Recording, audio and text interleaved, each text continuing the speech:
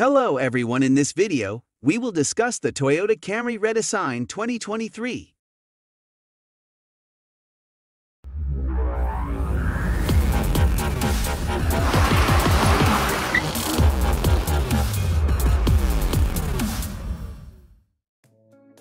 The current generation Toyota Camry debuted in early 2017 at the Detroit International Auto Show and is getting a refresh in 2020.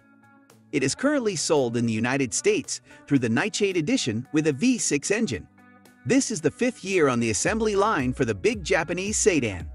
Looking back on previous generations of Toyota Camrys, most of them have a 5 or 6 year life cycle. That means a new generation of Camry is coming soon. Our friends and colleagues at Kolesa.ru had the same thought and decided to review the successor to today's model wearing the internal designation XV70. What you see in the attached gallery below are two unofficial renderings showing the new Camry front and rear with new design language inspired by the new Toyota Crown. The visual impact of the Crown family is best seen at the front, where there is a large grille at the bottom of the bumper. It is flanked by two gloss black decorative areas, and above them are sweeping headlights.